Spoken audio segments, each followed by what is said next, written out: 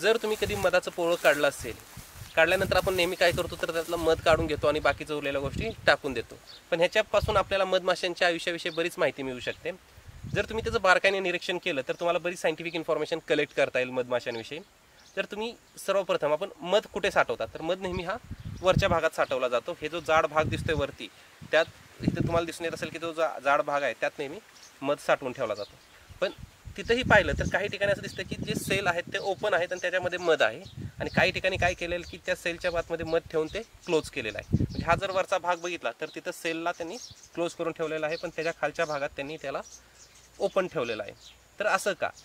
तर मधमाशी जी कामगार माशी असते जी मध कलेक्ट करते, तिनं जो आणलेला मध असतो फुलांमधून, ज्याला की आपण नेक्टर म्हणतो, तो प्रॉपर मध नसतो। त्यात काय असतं तर 70 ते 80% पाण्याचं प्रमाण असतं, पण हे 70 ते 80% पाण्याचं प्रमाण त्यांना कमी करण्याची गरज पडते। त्याचबरोबर त्याच्यावरती काही प्रोसेसिंग करण्याची पण गरज पडते। जी वर्कर माशी आहे जी मध गोळा करायला जाते, ती तिच्या वजनाच्या जवळजवळ अर्धा वजन एवढं मध गोळा करून आणते। पण मध कुठे गोळा करून आणते तर मध गोळा करून आणण्यासाठी काय, त्या वर्कर माशीच्या पोटामध्ये 2 स्टमक असतात। त्यातलं मध गोळा करण्यासाठी जे स्टमक आहे त्याला प्रोव्हेंट्रिकुलस म्हणलं जातं। त्या प्रोव्हेंट्रिकुलसमध्ये ती मध साठवून आणते। साठवून आणलेला जो मध आहे त्यात ती काही एन्झाईम्स ॲड करते, जी की सलायवरी एन्झाईम्स जे आहेत त्याच्या लाळेतली ते ॲड करते। आणि त्याचबरोबर ती काय करते, मध आणल्यानंतर मधाच्या पोळ्यात तो मध पुन्हा दुसऱ्या एका मधमाशीकडे देते, ती पुन्हा त्याला गिळते, पुन्हा बाहेर काढते, पुन्हा तिसऱ्या मधमाशीकडे देते, पुन्हा गिळणार, पुन्हा बाहेर काढणार। अशा पद्धतीने काय करतात तर ते त्या मधावरती बरेच एन्झाईम्स ॲड करून ठेवतात। एन्झाईम्स ॲड केल्यामुळे काय होतं की त्याच्यावरती काही ॲक्शन व्हायला सुरुवात होते मधामध्ये बेसिकली कार्बोहायड्रेट्स असतात। कार्बोहायड्रेट्सचं ब्रेकडाऊन होऊन त्याचं ग्लुकोज आणि फ्रुक्टोजमध्ये कन्व्हर्जन केलं जातं। त्याचबरोबर त्यांच्या सलायवामध्ये एक एन्झाईम आहे ग्लुकोज ऑक्सिडेज। हे ग्लुकोज ऑक्सिडेज जेव्हा ग्लुकोजवरती ॲक्ट होतं त्यावेळेला ते ग्लुकोजचं ग्लुकॉनिक ॲसिड आणि हायड्रोजन पेरॉक्साईडमध्ये कन्व्हर्जन करतं। आता ग्लुकॉनिक ॲसिडमुळे काय होतं, मधाला थोडा ॲसिडिक pH जनरेट केला जातो की जेणेकरून बॅक्टेरियल ग्रोथ स्टॉप केली जाते। त्याचबरोबर जर काही बॅक्टेरिया असतील तर ते किल करायचं काम कोण करतं तर हायड्रोजन पेरॉक्साईड। सेम प्रोसेस आहे की स्विमिंग पूलमध्ये पण आपण ब्लिचिंग ॲक्शन करतो, त्यातून क्लोरीन इव्हॉल्व होतो, क्लोरीन वॉटरमधला ऑक्सिजन रिलीज करतो, तो ऑक्सिजन जाऊन बॅक्टेरियाला मारायचं काम करतो। सेम हायड्रोजन पेरॉक्साईडमधून ऑक्सिजन रिलीज होतो, तो जाऊन बॅक्टेरियासोबत रिॲक्ट होतो आणि बॅक्टेरियाला मारायचं तो काम करतो। मग आता ही ॲक्शन झाल्यानंतर तरीही त्याच्यात बऱ्याच प्रमाणात पाण्याचं प्रमाण असतं। ते पाणी इव्हॅपोरेट करण्यासाठी काय करतात, जो मध आहे तो तोंडाच्या बाहेर काढतात, मॅन्डिबल आणि प्रोबिसस ह्याच्यामध्ये तो धरून एक थीन लेअर तयार करतात, त्या थ्रू वॉटर इव्हॅपोरेशनचं काम ते चालू करतात। एक थीन लेअर जो केला जातो वॉटर आहे त्यानं काय होतं, सरफेस टू व्हॉल्यूम रेशो वाढतो आणि वॉटर इव्हॅपोरेशन फास्ट होतं। त्यामार्फत काही वॉटर इव्हॅपोरेट करून घालवलं जातं आणि फायनली काय केलं जातं ते कुठल्या तरी एका सेल्समध्ये ॲड केलं जातं। सेलमध्ये ॲड केल्यानंतर काय करतात तर ते त्यांचे विंग्स जे आहेत ते फ्लटर करत राहतात, सारखे हलवत राहतात। ह्यानं काय होतं त्यातून इव्हॅपोरेशन प्रोसेस फास्ट होते। असं करून ते फायनली काय करतात 20% कमी पर्सेंटेजपर्यंत पाणी आणतात आणि मग त्यावेळेला जो तयार होतो तो प्रॉपर मध आहे किंवा ज्याला की आपण हनी म्हणतो। आणि हे झाल्यानंतर ते काय करतात त्याच्यावरती वॅक्सचं कोटिंग करून त्याला क्लोज करतात। तर हे जे 20% पाणी हे सॅच्युरेशन पॉईंटपेक्षा पण कमी, म्हणजे शुगरचे कंटेंट आहे ते सॅच्युरेशन पॉईंटपेक्षा जास्त आहे। ह्या पॉईंटला काय होतं की त्यात कुठलंही नॅचरल ईस्ट म्हणा, फंगस किंवा बॅक्टेरियल ग्रोथ होत नाही आणि ती सगळीच्या सगळी ग्रोथ स्टॉप केल्यामुळं त्याचबरोबर त्यात अँटीबायोटिक्स पण ॲड केले जातात हनीबीजकडून आणि ॲड केल्यामुळे काय होतं मध कधीच खराब होत नाही। पण ओपन ठेवण्यामागे काय डिसएडव्हान्टेज आहे तर ओपन जर ठेवलं तर तुम्ही बघा की साखर किंवा मीठ जर हवेत ओपन ठेवलं तर ते थोडं वॉटर ॲब्झॉर्ब करतं। त्याचप्रमाणे इथं जो हनी आहे तो पण हवेतलं वॉटर ॲब्झॉर्ब करेल, मोर डायल्यूट होईल, डायल्यूट झाल्यानंतर पुन्हा त्यात फंगस किंवा बॅक्टेरियल ग्रोथ होऊ शकते। तर ती स्टॉप करण्यासाठी मधमाशा काय करतात तर त्याला वरनं क्लोज करून ठेवतात आणि क्लोज केलेला मध हा हजारो वर्ष चांगला राहू शकतो।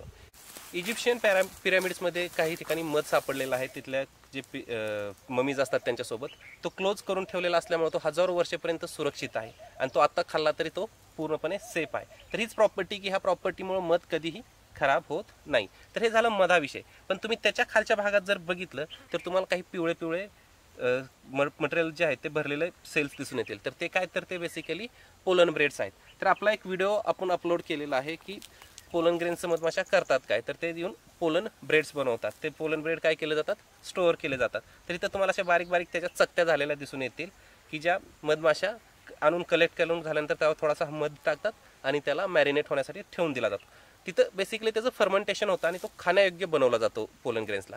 त्याचबरोबर पोलन ग्रेन्स ब्रेकडाऊन करून त्यातून युजफुल सबस्टन्स पण बाहेर काढले जातात। पोलन ग्रेन्स हा त्यांचा प्रोटीनचा सोर्स आहे. त्यांचे प्रोटीनचे ब्रेकडाऊन करून त्यातून ते अमिनो ॲसिड रिलीज करतात. त्याचबरोबर त्यातल्या ज्या फॅट्स असतील त्यांच्यातून पण काही ॲसिड्स रिलीज करून ते खाण्यासाठी यूज करतात. आणि त्यानंतर ह्या भागात तुम्हाला काय दिसेल की खालच्या भागात काय दिसतात की 2 टाईपचे सेल दिसतात, एक छोट्या साईजचे आणि खाली मोठ्या साईजचे दिसून येतात. तर हे सेल कशासाठी आहेत, तर ही त्यांची नर्सरी आहे. इथं काय करते, जी क्वीन आहे ती क्वीन अंडी घालते, पण ह्या 2 रिजनमध्ये वेगळ्या टाईपची अंडी घातली जातात. खालच्या भागामध्ये ज्यावेळेला त्या क्वीनला ड्रोन किंवा क्वीन हिला जर जन्म द्यायचा असेल तर त्यांचे एग्स लार्ज सेल्समध्ये घातले जातात आणि स्मॉल सेल्समध्ये कोणाचे अंडे असतात तर तिथं फक्त वर्कर्सना जन्म दिला जातो. ज्यावेळेला फेवरेबल कंडिशन असतात त्यावेळेला क्वीन जवळजवळ दिवसाला 2000पर्यंत अंडी घालू शकते. तर ती काय करते, प्रत्येक सेलमध्ये एक अंडं घालते. अंडं घातल्यानंतर तिथं काय होणार, त्या अंड्यातून लार्वा तयार होते. त्या लार्वाचं फिडिंग वर्कर बीज ह्याच सेलमध्ये करतात. तर सुरुवातीला काय केलं जातं तर त्या वर्कर्सना रॉयल जेली फीड केली जाते 2-3 दिवसासाठी, वर्कर्स किंवा ड्रोन्स किंवा क्वीनला through out the life royal jellies feed केली जाते. पण ड्रोन आणि जे वर्कर्स आहेत त्यांना सुरुवातीला रॉयल जेली फीड केली जाते आणि त्यानंतर जे पोलन ब्रेड्स ते त्यांनी साठवून ठेवलेले आहेत ते पोलन ब्रेड प्लस हनी ह्यांचं फिडिंग केलं जातं. ह्याच्यावरती वर्कर्स आणि ड्रोनची ग्रोथ होऊन जाते. आणि ग्रोथ कंप्लीट झाल्यानंतर काय होतं की तुम्ही जर हे पोळं पाहिलं असेल सुरुवातीला जर काढलेलं तर तुम्हाला त्यात बारीक बारीक बरीच अंडी दिसून येतील. तर तुम्ही अंडी काउंट करू शकता आणि त्याला 3ने डिवाइड करा. अप्रॉक्सिमेटली 3 डेज लागतात एका एग्समधून लार्वा बाहेर येण्यासाठी. तर तुम्ही त्याच्यावरून अंदाज घेऊ शकता की त्या क्वीननं त्या सीझनमध्ये एक दिवसाला किती अंडी घातलेली आहेत. नंतर तुम्ही त्यातल्या स्टेजेस बघू शकता की काही स्मॉल साईजच्या लार्वा आहेत, काही लार्ज साईजच्या. तर त्या साईजवरून पण तुम्हाला कळेल की सेम टाईमला कोणत्या लार्वांचे एग्स ले केलेले आहेत. ठीक आहे, तर त्यावरून पण तुम्ही अंदाज घेऊ शकता की राणी दिवसाला किती अंडी घालू शकते. आणि ज्यावेळेला त्यांची ग्रोथ पूर्ण होते, पूर्ण झाल्यानंतर तुम्हाला तिथं काही ग्रोथ पूर्ण झालेल्या आळ्या पण दिसतील. त्यानंतर काय केलं जातं, त्या सेलला पण वरनं वॅक्सचं कोटिंग केलं जातं. तर ही स्टेज जी आहे ती ते ककून फॉर्मेशन किंवा प्युपाची स्टेट आहे. या स्टेटमध्ये काय होतं तर त्या आळीचं पूर्ण मेटामॉर्फोसिस होतं. आळीपासून काय बनणार आहे तर ती फ्लाय म्हणजे जी बी आहे ती पूर्णपणे फॉर्म होते. आणि फॉर्म झाल्यानंतर ती काय करते तर हे जे वॅक्स कोटिंग आहे ते त्याला पहिल्यांदा ब्रेक करते आणि त्यातून ती बाहेर येते. बाहेर आल्यानंतर मग त्यांच्या रोलनुसार जे कामगार असेल तर ते कामगार जे रोल आहेत ते पूर्ण फुलफिल करते. क्वीन असेल तर ती तिचं काम किंवा ड्रोनचे जे वर्किंग आहेत ते करायचं काम करतात. तर हे होतं आपल्याला मधमाशाच्या पोळ्याविषयी काही माहिती की जे तुम्हाला भविष्यात मिळालं तर ह्यांचं बारकाईनं ऑब्झर्वेशन्स करा. तर काही ठिकाणी तुम्हाला पूर्ण पॅक केलेले आणि हनीनं फिल केलेले सेल्स दिसतील. त्याच्या खाली तुम्हाला हनीनं फिल केलेले पार्शियली फिल केलेले पण ओपन सेल्स दिसतील. त्याच्या खाली तुम्हाला पोलन ब्रेड्सचे सेल्स दिसतील. त्याच्या खाली तुम्हाला जे नर्सरी आहे त्यामध्ये डिफरंट टाईपचे सेल्स दिसतील की काही सेल्स सेम असतील, त्याच्यामध्ये पण काही क्लोज असतील, काही ओपन असतील, काही ठिकाणी एग्ज असतील, काही ठिकाणी लार्वा असतील, काही ठिकाणी ककून फॉर्म झालेला असेल. आणि त्याच्या सर्वात खाली काय असतील तर क्वीन किंवा ड्रोनचे सेल्स असतील. पण मोस्ट ऑफ द टाइम काय दिसेल तुम्हाला तर क्वीन किंवा ड्रोनचे जे सेल्स आहेत ते एम्प्टीज दिसून येतील. ज्यावेळेला तुम्ही सेल्स बघसाल तर हे सेल तुम्हाला नेहमी हेक्झागोनल शेपचे दिसतात. हेक्झागोनल शेपच का तर जिओमेट्रीमध्ये 3च शेप आहेत की जे तुमची पूर्ण जागा फुलफिल करू शकते. एक तर ट्रायंगल आहे, स्क्वेअर आहे किंवा हेक्झागोनल. म्हणजे तुम्ही ट्रायंगलच्या शेजारी ट्रायंगल काढून सर्वच्या सर्व जागा फुलफिल करू शकता किंवा स्क्वेअर काढून जागा फुलफिल करू शकता. आणि थर्ड शेप आहे तुमचा हेक्झागोनल की हेक्झागोनलच्या शेजारी हेक्झागोनल काढला तरी पूर्णच्या पूर्ण मटेरियल जागा जी आहे ती तुम्ही फुलफिल करू शकता. मग हनीबीज ट्रायंग्युलर किंवा स्क्वेअर शेपचं का कोंब बनवत नाही तर दुसरा प्रॉब्लेम आहे की त्यांच्याकडे अवेलेबल असलेलं वॅक्स की जे काही वर्कर बीजच्या बॉडीमधून सिक्रेट होतं. तर ट्रायंग्युलर शेप आणि स्क्वेअर शेपसाठी जास्त वॅक्सची रिक्वायरमेंट आहे आणि तो शेप बनवणं मधमाशांसाठी थोडं डिफिकल्ट आहे. हेक्झागोनल शेप बनवणं त्या मानाने इझी आहे. तुम्ही जर एक काम केलं, एक कॉईन घेतला आणि त्याच्या शेजारी त्याच शेपचे कॉईन ठेवायला सुरुवात केली प्लेन पेपरवरती तर तुम्हाला असं दिसून येईल की एका कॉईनच्या शेजारी फक्त 6 कॉईनच बसतात. सिमिलरली हनीबीज पण तसंच करतात की सुरुवातीला ते गोलच सेल तयार करतात आणि त्या शेजारी दुसरे गोल गोल सेल तयार केले जातात. जसं हिटिंग इफेक्टनं किंवा त्यांच्यामधले जे अट्रॅक्टिव्ह फोर्सेस असतात त्याच्यामुळे ते जे साईड्स असतात ते एकमेकांना अटॅच होतात आणि त्याने हेक्झागोनल शेप तयार होतो.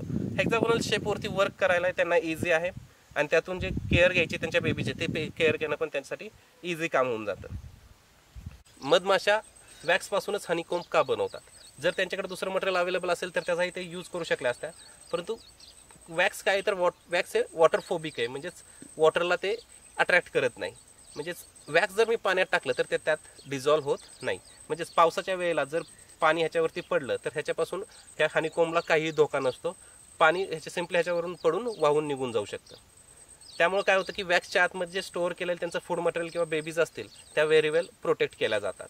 त्यामुळे हनीबीज नेहमी वॅक्सपासूनच हनीकोंब बनवतात.